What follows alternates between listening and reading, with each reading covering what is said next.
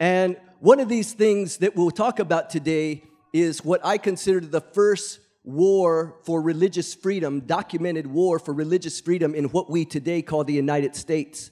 And this war actually took place 100 years before the American Revolution between my people, the Puebloan nations, and Spain. And we'll talk about that as we go on, but what this history is going to be about is specifically that group of people. So I have 7 stripes here.